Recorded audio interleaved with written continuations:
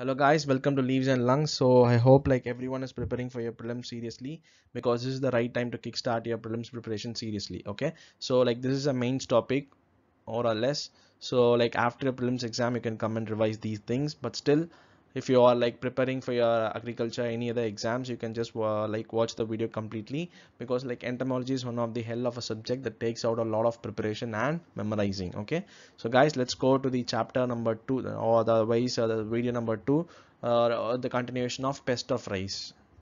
So guys, the first pest today we're gonna see is about on brown plant hopper. Okay, that is otherwise called as BPH. So the name is Nila Parvata lugens. Okay, so this is the botanical, no, biological name given for the pest. So mostly distribution is like entire South India is like covered except Goa. Like can you see like all the cultivating regions of Tamil Nadu, Karnataka, Andhra Pradesh, Odisha, West Bengal. So like all the major rice producing states are like affected by PPH, and also in some cases where sugarcane is growing, that is Uttar Pradesh, Haryana, and Punjab.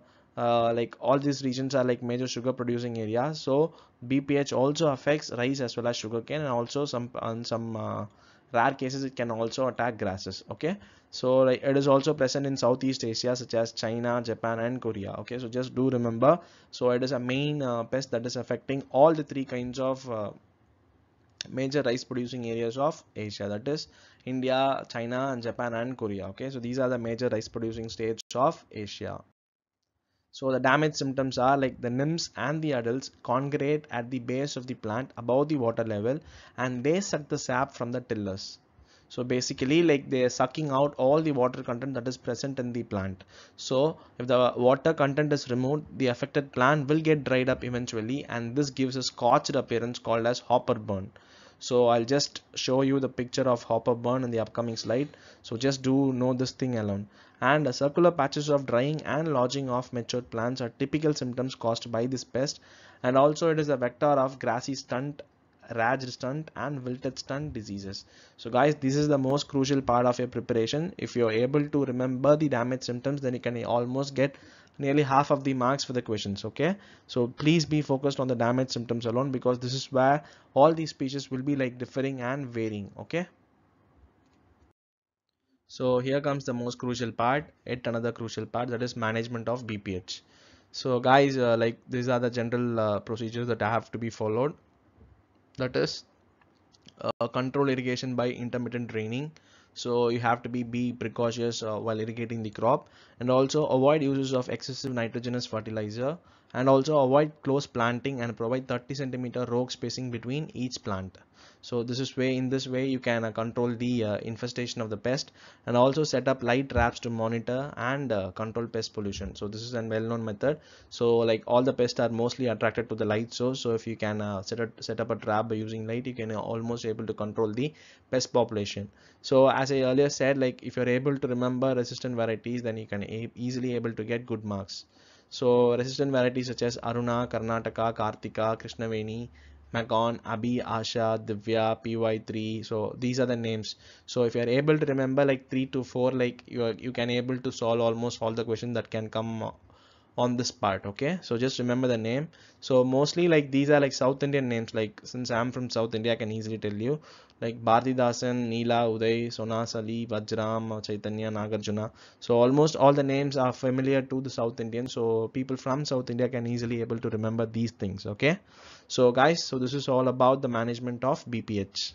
So still there is like 4 to 5 points in terms of management. So if you can able to remember like 6 to 7 points, then easily you can score like if the question comes for 10 mark, you can easily get like 7 to 8 marks. Okay, so such the importance of the management.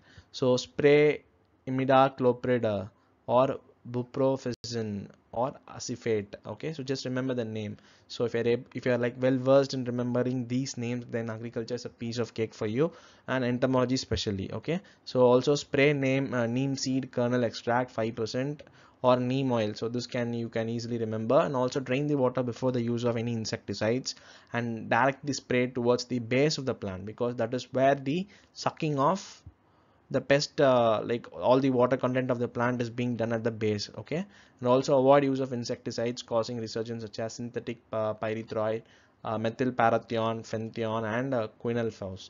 Also, like release of natural enemies like wolf spider, lycosa, pseudoannulata, and a green mirrored bug such as Citrurinus livid penis. Okay, so these are like the biological control.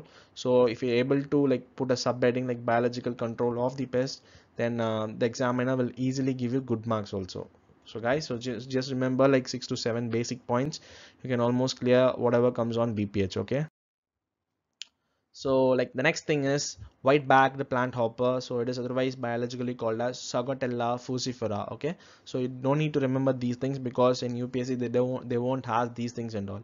So distribution, as I said, it is mostly present prevalent over the entire Southeast Asia and South Asia, India, Burma, Sri Lanka, like China, Pakistan, Japan, Indonesia, Korea. So as I said in my previous video, you can blindly write whatever all the countries that you know that they are rice producing states of Asia. Okay, so like you don't need to mug up separately. So just remember like if you're able to put the subheading, you can almost able to get like 1 mark just for the completion of question sake. And host range especially like rice, maize, millet, sugarcane, and grasses. Okay, so like the difference between BPH and WPH is that it additionally affects maize and millets, whereas in the case of BPH they affects rice, sugarcane, and grasses. So you can also remember like this. So guys, this is the pic of the pest. Can you see? So some slight silvery white bag is present. So this is why it's called as white bagged plant hopper. And the damage symptoms. So both nymphs and adults suck the sap and causes stunted growth, and it causes hopper burn. So more or less it is similar to almost all the hoppers. So just right blindly hopper burn is caused at irregular patches and nymph falls on water keeping if its legs stretched.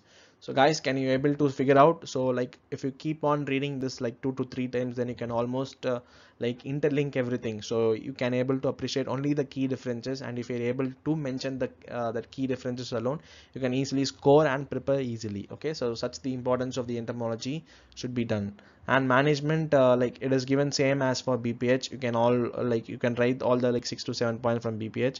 And in addition, you can use resistant cultivar varieties such as, so just remember this name. If you're able to remember, that's very good. Like AR 133, Tangna, Amelbro, and IET 8116. So these are like additional points. If you can able to remember this, then it's very good for your answers. So the next thing is rice earhead bug. So this is another classification, earhead bug. So it is otherwise biologically called as Leptocoryza acuta, and the distribution is mainly India and the rice growing areas. So host range, it's just only rice and millets. It's not in either grass or sugarcane. And the damage symptoms, both nymphs and adults suck the sap from the individual grains at the milky stage. So this is the most differentiating feature. It is sucking at the sap or at the milky stage, whereas the other stages and all, there is no like mentioning of milky stage. It can affect at any stages. Here the affected grains becomes chaffy with black spot on the side of feeding puncture. So this is like differently from the entire hopper burn symptom, and the yield loss may be like 10 to 40%. And like bad odor like will start emanating on disturbing the bugs in the field. Okay, so with this smell also you can able to detect that it is like rice here bug, here head bug. And the management is like remove the alternate host, that is echinoclea, from the bunds and fields, and ensure synchronous planting on community basis in an area. Use neem seed kernel extract 5% or nochi leaf powder extract 5% or ipomia leaf powder extract 5% or prosopis leaf powder extract 5%. So guys, if you're like seriously like preparing for your exam, then you should have to remember all the key words. Okay, and chemically like you can manage by dust quinol phos, carbaryl, malathion, and malathion, or like monocrotophos. So in the previous video I already told monocrotophos. So like just remember like 4 to 5 names. You can keep on repeating everything. Okay. So guys, can you see this is how the rice earhead bug will actually look like, and this is how the chaffing of grains. So since it's affecting the milky stage of the grain production, the grains are predominantly affected. Can you able to see it? So like this will result in the 40 to 50% loss to the farmers who are cultivating the rice crops with this bug. Okay, so you have to clear it up straight away. So guys, like the response that I've been receiving is like very lukewarm. So like I'll keep on doing the videos. So like please do spread this word to many people so that they can also be benefited. Okay, so that is the main motto, to help many people, those who can't afford coaching, and or like many people who think agriculture is tough. So that is why this channel was started. So please do help us in going this journey. So guys, thank you for watching this video. Have an awesome day. I'll see you in the next lecture. Bye.